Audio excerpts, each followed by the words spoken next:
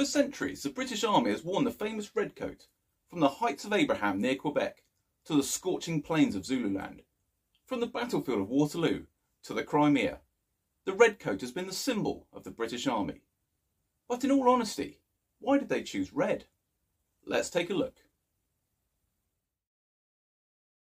For centuries, the British Army and Royal Marines were clothed in the famous redcoat. But even to this day, we still can't let our history go, and we still wear the redcoat at special events, such as the trooping of the King's Colour, the opening of Parliament, and patrolling the Tower of London. Now, armies have worn the colour red since humans have been fighting and learnt how to produce red as a dye.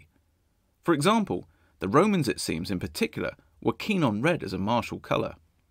But looking at more modern times, who started it all off? I think we can make the argument that it was Henry VIII who began this country's real connection with the redcoat.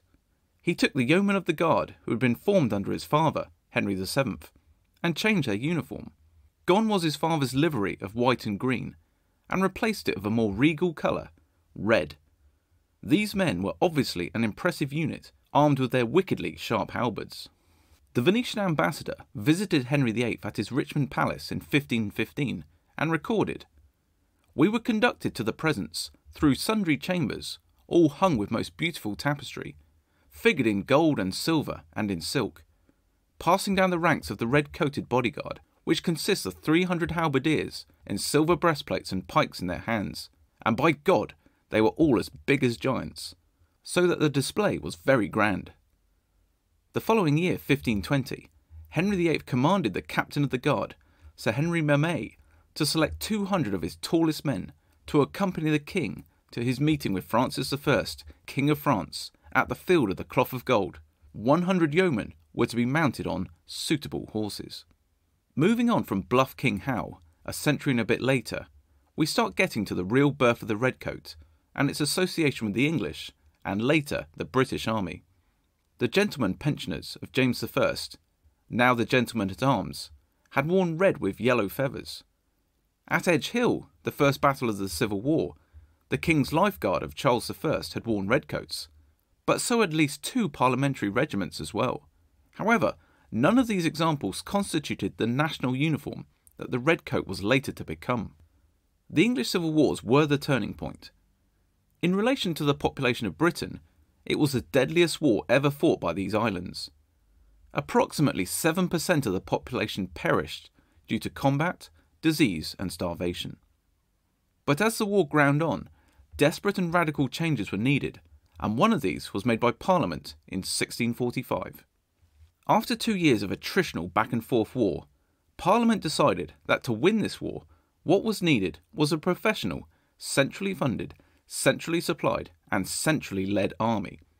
An army that was not tied to any county or region, and an army that was uniformly equipped and clothed. Behold, the new model army.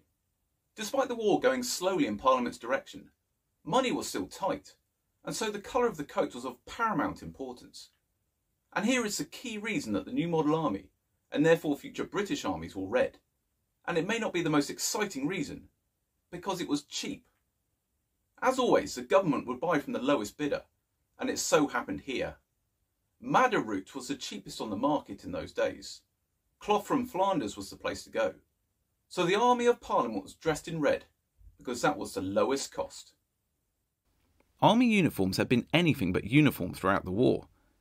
In 1642, when the war flared up, there were very few units with proper uniforms, and it was up to individual colonels to clothe their regiments. So if a colonel wanted a regiment in green coats, then in green coats they would be in. But this would lead to an army potentially looking like a great multicoloured patchwork quilt. This could and did lead to great confusion on a battlefield. How could you tell whether that regiment in blue was on your side, if you had blue regiments in your army? What with the amount of smoke on a 17th century battlefield, there were literally, unfortunately, blue on blue incidents. Armies did try and make sure their soldiers knew who was on their side. Systems such as field signs like paper in the hatband, or foliage stuffed into the hat. Phrases or call signs were also tried. But in the heat of battle, with so much noise, smoke and chaos all around, these attempts were only ever going to be stopgaps. What was needed was an army to look all the same. In other words, to have the same uniform. Red dye was cheap and easy to produce from madder root, which gave the coat colour of Venetian red. A contemporary comment on the new model army, dated the 7th of May 1645, stated that "the men are redcoats all, the whole army only are distinguished by the several facings of their coats." The facings, which consisted of cuffs and linings, were to differentiate between regiments, whilst maintaining the red coat as the colour for the national army. It is worth mentioning that the red coat as a colour of coat was not the only famous colour in the English Civil Wars. Other colours were to win lasting fame, or infamy, dependent on how you view the war. Prince Rupert's Bluecoats were a famous regiment throughout the war, and the tragic end of Newcastle's Whitecoats and their heroic stand at the end of the Battle of Marston Moor is a tale of tragedy and heroism. The first recognised battle where British soldiers wore the red coat abroad was the Battle of the Dunes in 1658. A combined French and British force defeated a Spanish army near the beaches of Dunkirk. Following the English Civil Wars and the Republic under Cromwell, Charles II was restored to the throne in 1660. The restored monarchy and the tiny standing army carried on supplying red uniforms for the same reason. They were cheaper. As the years passed, what began as a mere matter of practicality became a proud tradition. British soldiers began winning all over the world, creating an empire wearing red uniforms. It was also during Charles II's reign that the Royal Marines were born. Their first title was the Duke of York's and Albany's Maritime Regiment of Foot, or Admiral's Regiment. The name Marines first appeared in the records in 1672, and in 1802 they were titled the Royal Marines by King George III. By the time of the Napoleonic Wars, they would wear a red coat like their land-based comrades. But their first uniform was not red, more of a, well, it was yellow. The British Army carried on with a now distinctive red coat during the War of Spanish Succession, where the Duke of Marlborough, Winston Churchill's great ancestor, would become internationally famous for his martial endeavours. The 7 Years' War was where Britain gained ownership of lands such as Canada, large parts of India, Nova Scotia and Gibraltar.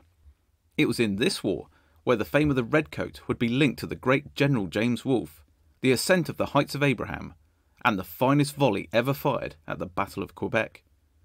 And also in the searing heats of India, where Robert Clive faced huge tribal armies with their French allies and elephants. The 1770s saw the redcoat embroiled in the War of American Independence, which resulted in the disastrous loss of the American colonies. Following hot on the heels of this far-off war came the wars against France and then Napoleon. It was here that the British Army was welded eventually, under the Duke of Wellington, into one of the most famous fighting machines ever created. The redcoat would march from Portugal, through Spain, France, and finally to beat Napoleon at Waterloo in Belgium.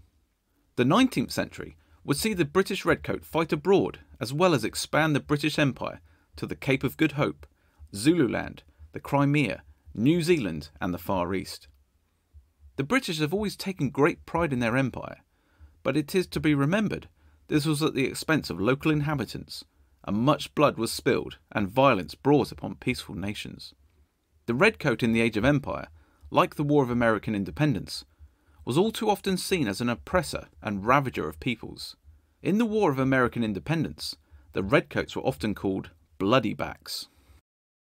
Now, we have been talking about red in redcoats, but in the British Army of the 1700s and the first half of the 1800s, the redcoat was more usually referred to as a brick red and was the product of madder dyes. This dye, because it was cheap, was not particularly colour fast and tended to fade or run with exposure to ultraviolet rays of the sun and wet weather. The original shade may have been crimson, but rapidly became a light, dull red, brick red, or reddish brown.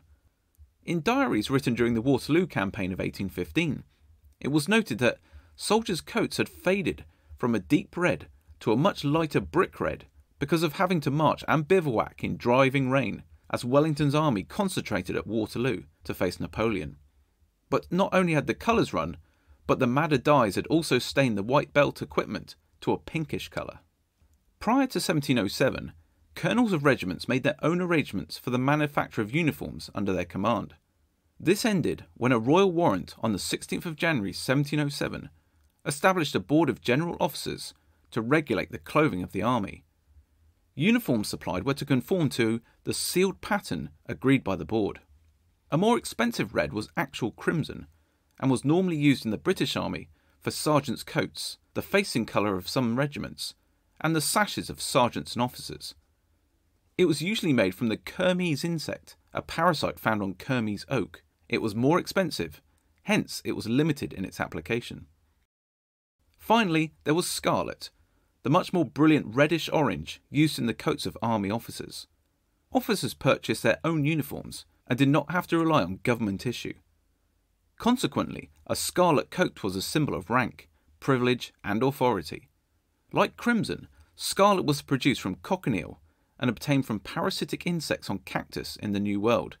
It differed in producing much more brilliant dye than the related Old World and Asian varieties. And now, the myths of why the British wore the redcoat.